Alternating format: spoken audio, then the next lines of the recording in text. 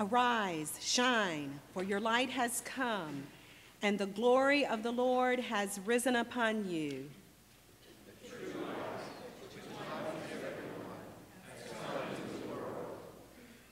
Nations shall come to your light, and kings to the brightness of your dawn.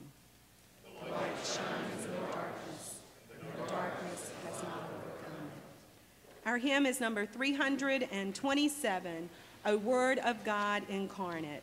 Please stand.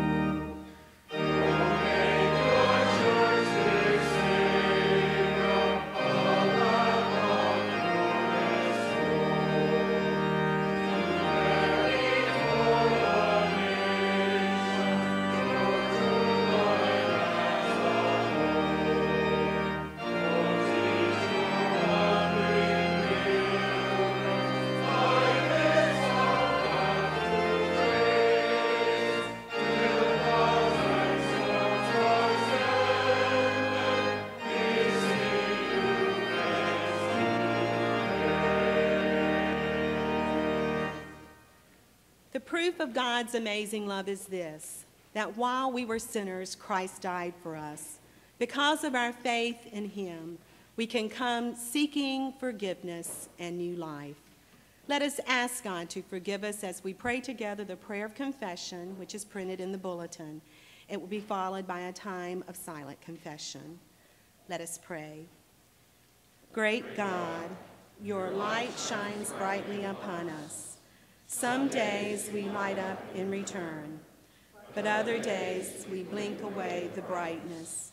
We go back inside to keep what we're doing away from the broad daylight. Lord, let your light be our lifelight that helps us see the way, the truth, and the life.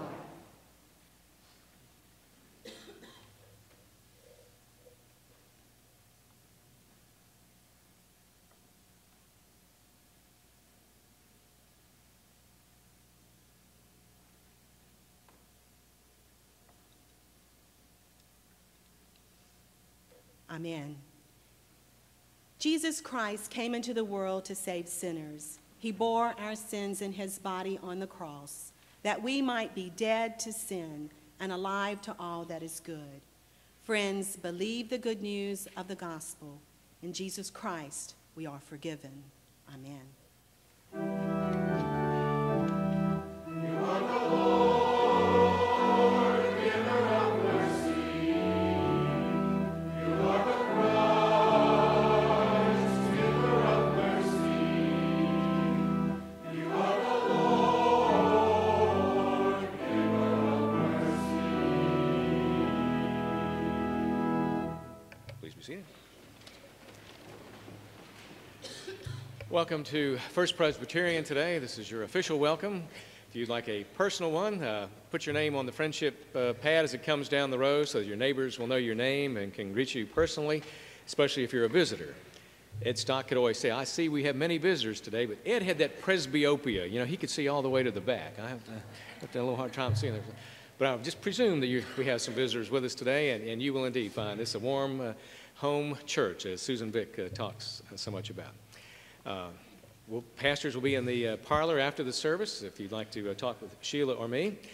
Stephen Minister will be in the session room if you have a concern involving Christian caregiving that Stephen Ministry is. And next week we begin our next cycle of inquirers. That's a 3-week thing where we get acquainted and help and with our host couple, Glenn and Lori Dennison, help you learn more about our church and about Presbyterians in general. So we're delighted to have you with us, and once again, please feel free, all of you, to participate in the Lord's Supper as we celebrate communion on this Sunday before Epiphany. We're glad you're here to worship with us today.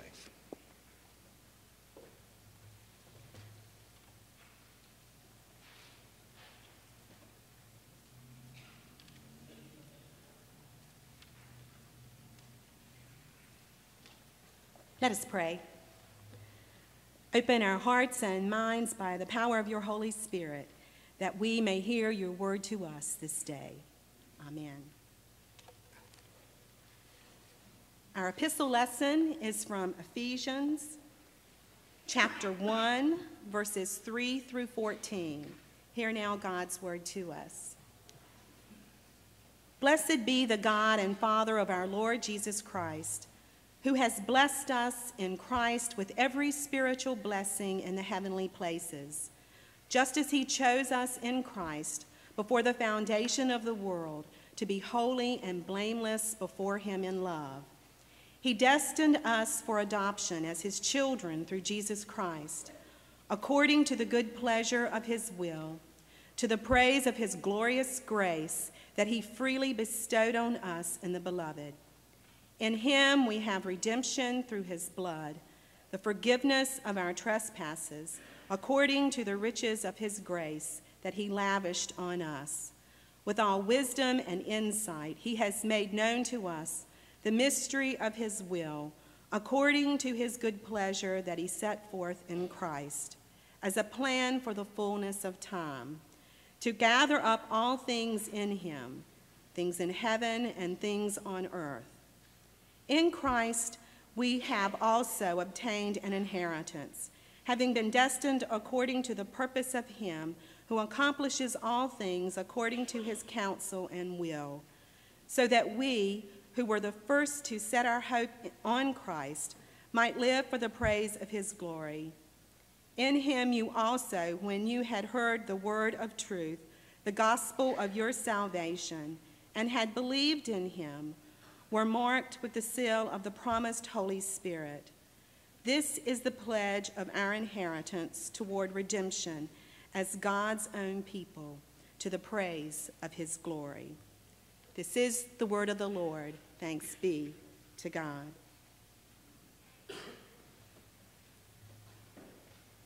Thanks for pinch hitting for Carol Zafransky. You must be home with that flu or whatever that stuff was that I had for about 2 weeks. When Carol's reading, I know she's still kind of new, that I try to pick ones that don't have big words in it, but that is a pretty difficult passage to read.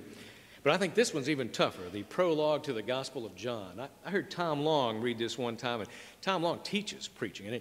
And when he speaks, every word is perfect, every gesture is perfect, every thought is perfect. And after he sat down after reading this, I thought, nah, he still didn't nail it. This passage is impossible to read. I think it's poetic, it's enigmatic, it's got riddles and paradoxes in it. The Gospel of John, the writer is trying to equate God and wisdom, or the Word, and Jesus, all one, all coexisting from eternity. The New English Bible translates this, what God was, the Word was. So listen for the Word of God. In the beginning was the Word, and the Word was with God, and the Word was God. He was in the beginning with God. All things came into being through him, and without him not one thing came into being. What has come into being in him was life, and the life was the light of all people. The light shines in the darkness, and the darkness did not overcome it. There was a man sent from God whose name was John. He came as a witness to testify to the light so that all might believe through him. He himself was not the light, but he came to testify to the light. The true light, which enlightens everyone, was coming into the world. He was in the world, and the world came into being through him, yet the world didn't know him. He came to what was his own, and his own people didn't accept him.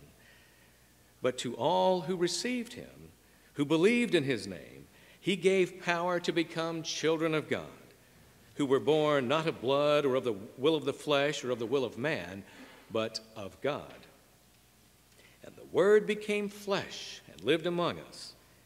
And we have seen his glory, the glory as of a Father's only Son, full of grace and truth. John testified to him and cried out, "This was he of whom I said, 'He who comes after me ranks ahead of me, because he was before me.' From his fullness we have all received grace upon grace.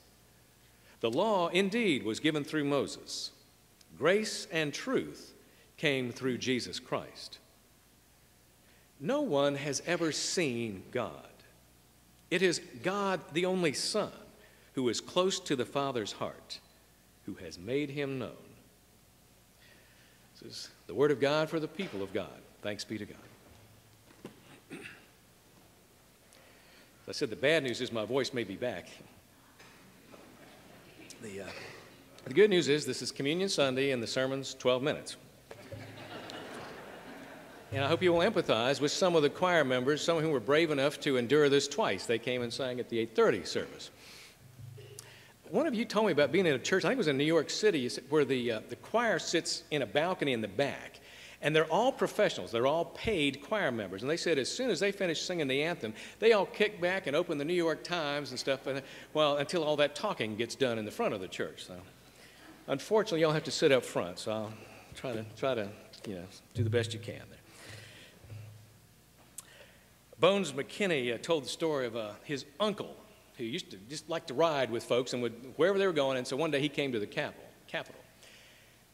This uncle, he didn't have a name. One time Bones said he was kicked in the head by a mule, so maybe that kicked the name right out of him or something. But he maybe behaved a little differently. But so the day he's at the Capitol, he wanders around for an hour and sees everything. But then the pigeons kind of dive bomb him away. But he's afraid, it's late in the afternoon, he's afraid he won't get back home. So he decides just to get him a hotel room in the big city here. And Sunday morning dawns, and he does what he normally does, gets spruced up and goes to church.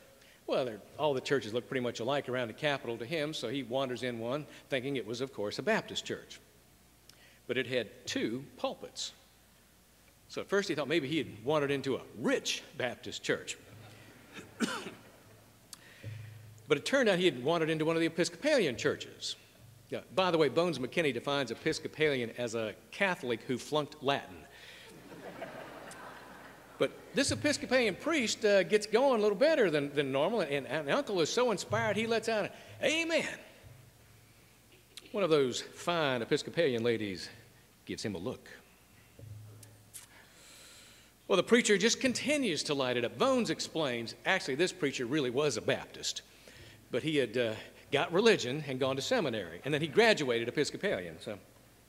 But it's not long before this preacher just lights him up, and Uncle lets out another amen. That disturbed lady looks at him again. "Shh, we don't say that here." Uncle looks at her and says, "I got religion." The lady gathered herself up one more time and looked at him and said, "Well, you didn't get it here."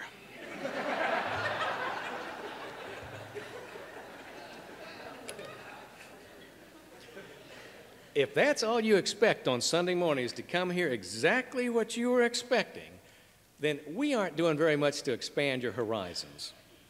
If you think you've got Jesus all figured out, born in a manger, taught, healed, suffered, died, raised from the dead, then the writer of the Gospel of John wants to expand your horizons, expand them way beyond the 3rd or 4th amen.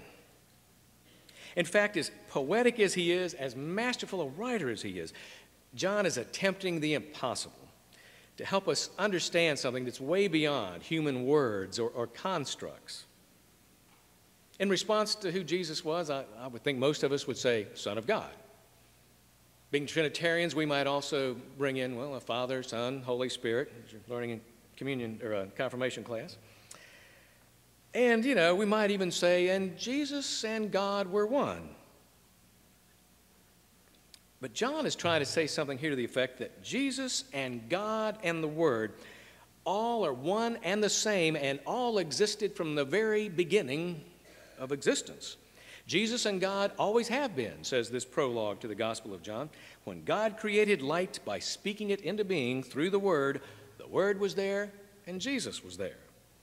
Back at that very first nanosecond of God's existence, there never was a time when Jesus wasn't. Is that how you would define Jesus? As cosmic and without limits as God, the very equivalent of God, the same genetic stuff? Or do you see Jesus as Son of God, who came into the world about the time that the angel told Mary what God was about to do? When Bill Leslie spoke to the Presbyterian men and women of the church, he said, Jesus left home for Christmas and had to communicate with the Father by long distance. And last Sunday, on College Sunday, Gordon Sinclair said, Jesus has this great power to reconcile us with each other and to God. And he's been doing this, well, since he was born. And of course, that squares also with this prologue to John. After this cosmic before time beginning, he then sets the temporal reference for Jesus to enter our world. John the Baptizer will come and he will say, the one who comes after me ranks ahead of me because he was before me. So Jesus existed before John, but then comes along after John. I guess one way to explain this is that God existed all along. The Israelites had their revelations of God, but apparently not quite enough to get a full understanding. And so God, who had been there all along, but humankind wasn't doing the best job of discovering God, so God took on human form in the person of Jesus. But that can raise some logic questions. If God became human for 30 years, was there a time when God wasn't in God's heavenly home? Was God not answering prayer during that time? Or if Jesus was God and God was God, was there a time when we had two gods? That flies in the face of monotheism, that God alone is one. In the Gospels, you have sayings such as Jesus saying, the Father and I are one. But you also have statements where Jesus says, the Father is greater than I. You have Jesus praying to the Father and saying that no one knows the time of the end except the Father. The Nicene Creed, which we will say today, goes to great lengths to insist that Jesus is God, co-eternal, begotten, not made. Anything less, they thought, and then we just couldn't be certain of our salvation, our resurrection, our eternal life. To me, that creed is trying to stretch my brain beyond where it wants to go. What do you think of when you think of light? Sunlight? Flashlight? Klieg light? Thomas Kinkade, painter of light? Or red light, as in the light that means hurry up and get through the intersection before all the other people do? Or when you think of Jesus as light, how would you symbolize Jesus? As a candle, as a lighthouse, as a blindingly bright light? In the Gospel of John, Jesus has many I am sayings, including I am the light of the world. In the Old Testament, God, whose name is also I am, is referred to as the light. Light symbolizes God's truth, God's creative power. Psalm 27:1, the Lord is my light and my salvation. Whom shall I fear? Psalm 119, your word is a lamp unto my feet and a light to my path. And in our call to worship today, we cited Isaiah 60. Arise, shine, for your light has come, and the glory of the Lord has risen upon you. God's light was already in the world, if you had eyes to see. The light was there to be discovered. I presume fire was always around, but it took one inquisitive caveman to discover it, right after another caveman discovered the marshmallow. But we human beings have more recently discovered a new kind of light, the LED, the light-emitting diode. This low-energy light emitter shines forth a distinctive ray of light. If you drive north on the Beltline near Hillsborough Street, that would be the inner Beltline of the inner Beltline, you'll pass a billboard over there on the left for the Carolina Hurricanes.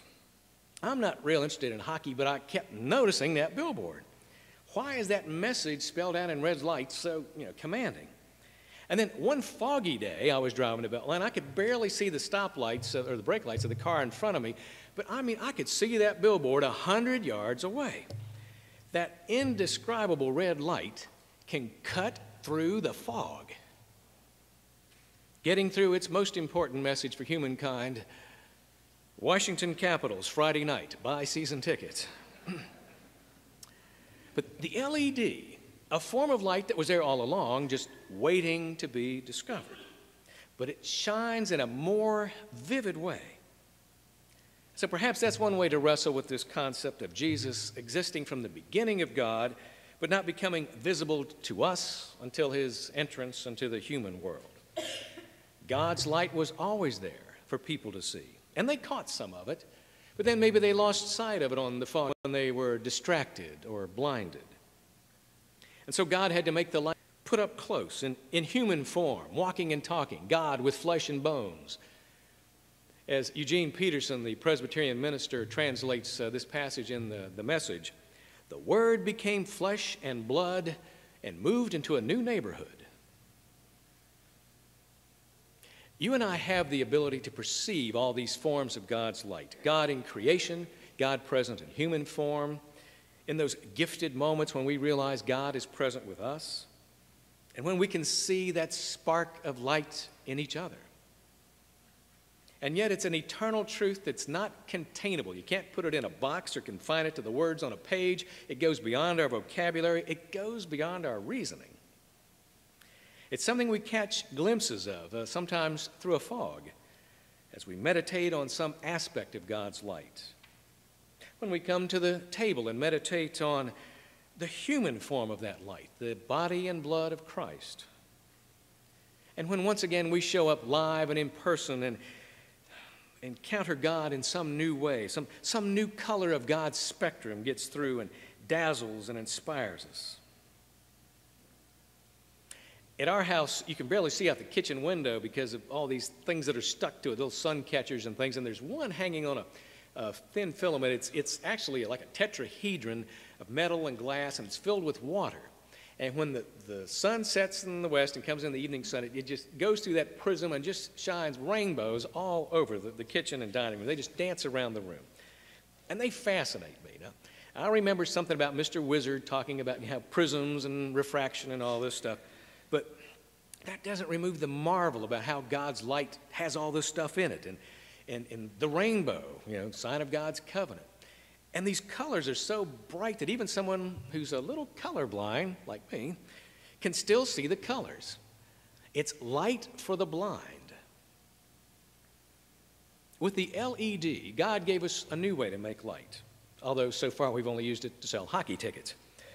But Jesus was and is a new form of light, the LED of the world.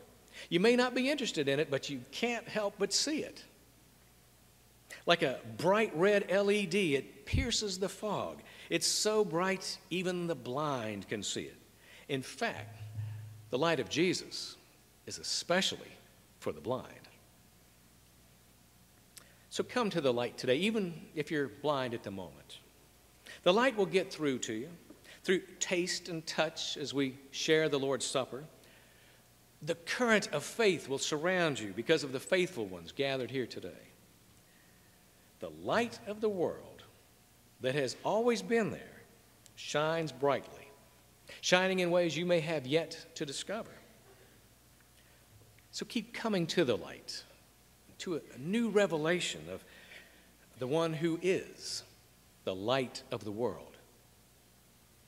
And Let your light shine before others, so that they may see your good works and give glory to your Father in heaven.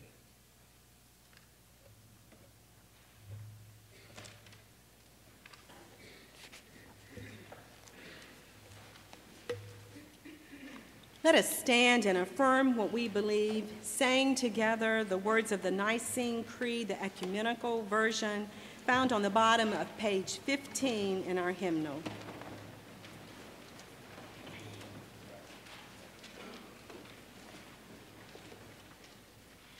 We believe in one God, the Father, the Almighty, maker of heaven and earth, of all that is seen and unseen.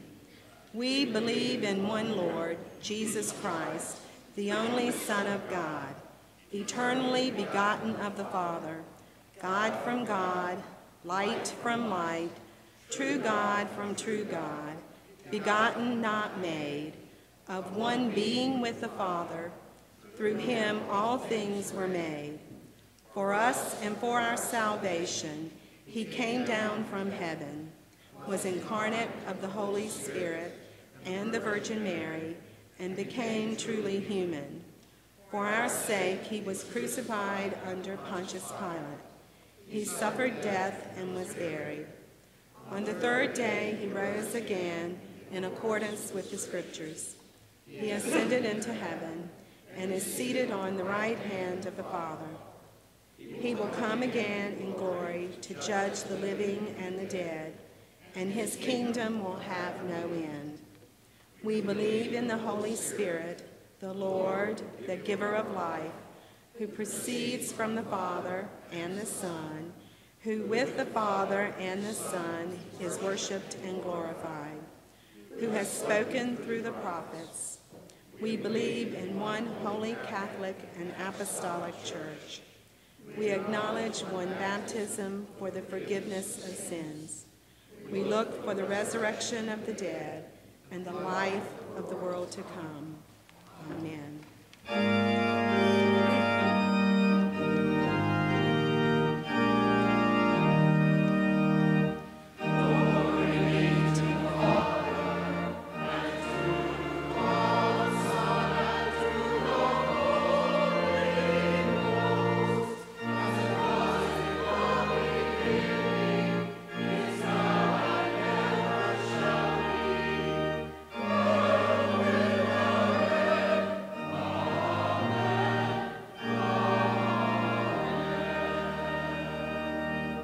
Please be seated. Our gifts go where we cannot go. They witness to people that we will never meet. They praise God who has blessed us every day of our lives. Let us give with thankful hearts.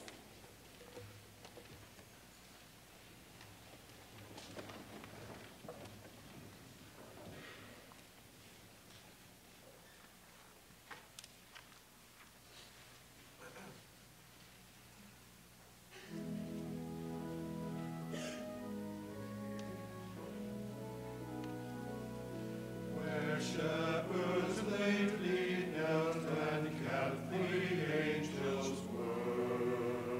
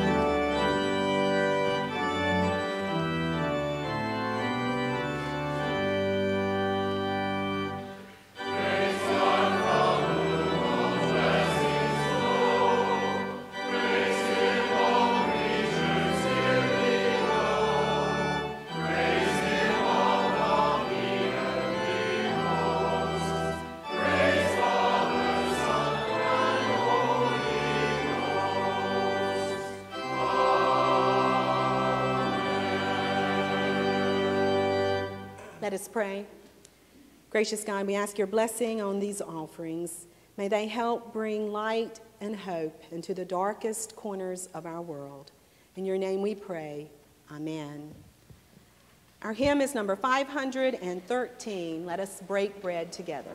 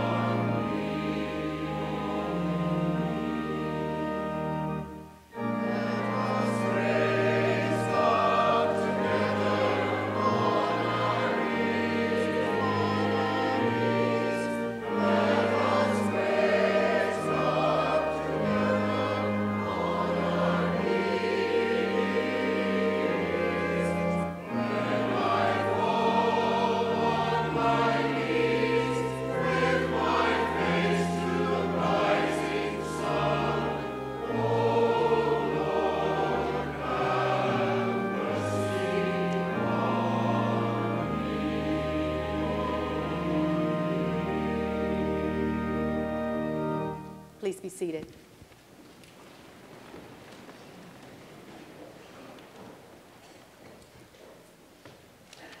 Friends, this is the joyful feast of the people of God.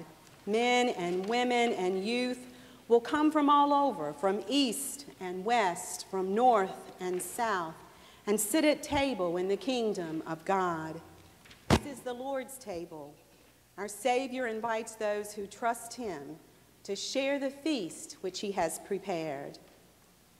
According to Luke, when our risen Lord was at table with his disciples, he took the bread and blessed and broke it and gave it to them, and their eyes were opened and they recognized him.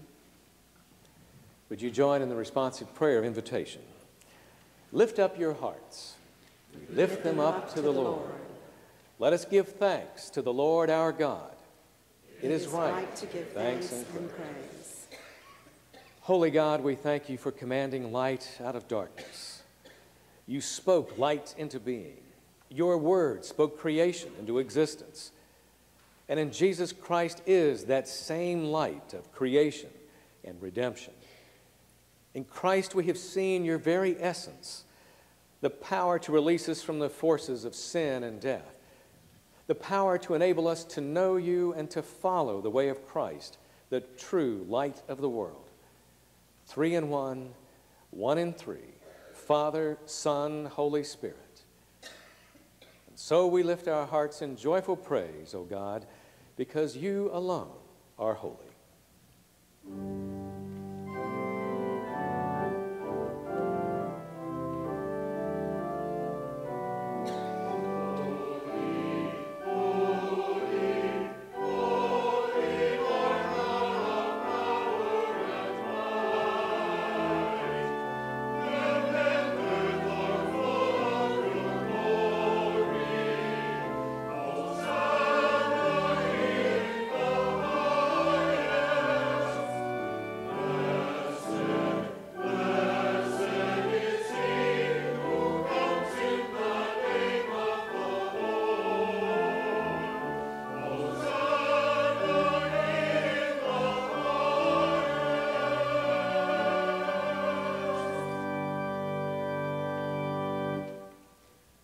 Holy God, we thank you for your Son, Jesus, who lived with us sharing joy and sorrow.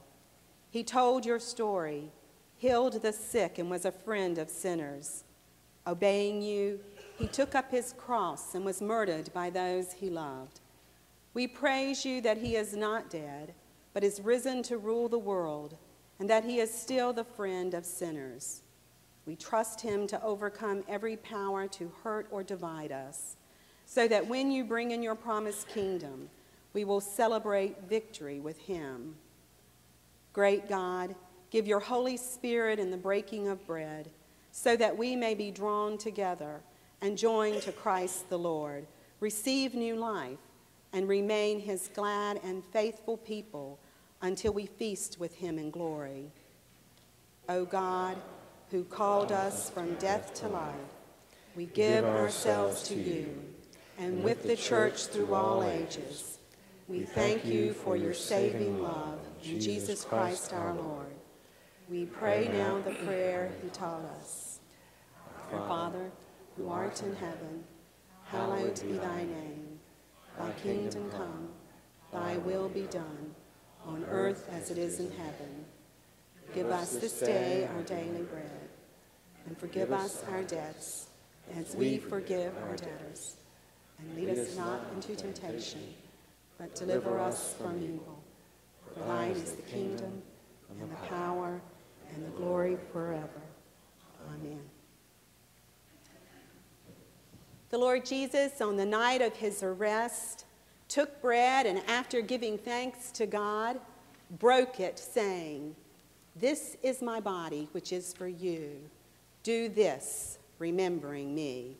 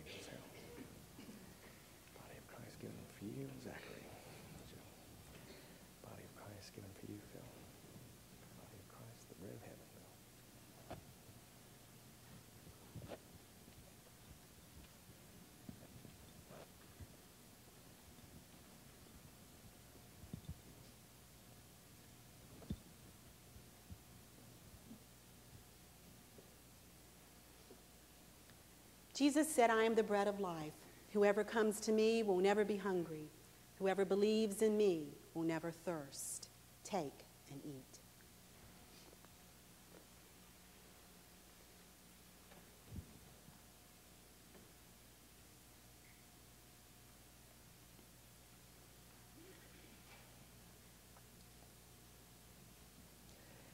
And that night, in the same way, after supper, he took the cup, saying, This cup is the new covenant, sealed in my blood, shed for you for the forgiveness of sins. Every time you drink it, do this, remembering me.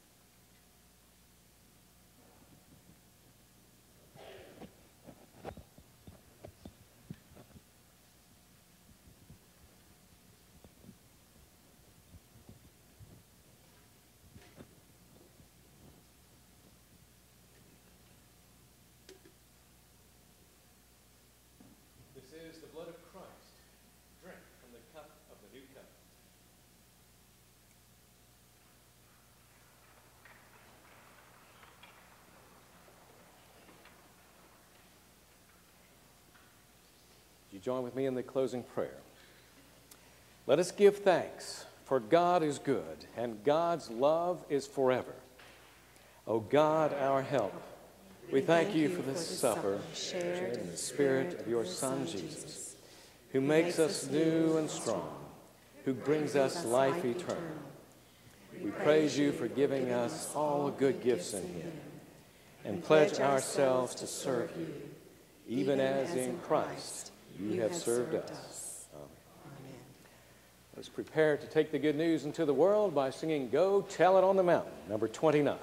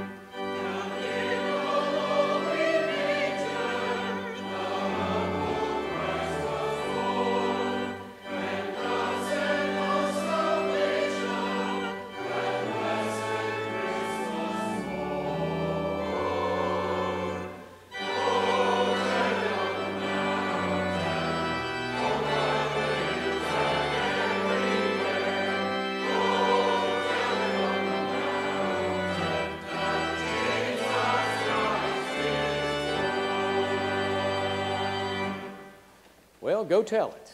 Let your light shine, and let your light be so bright they just can't ignore it.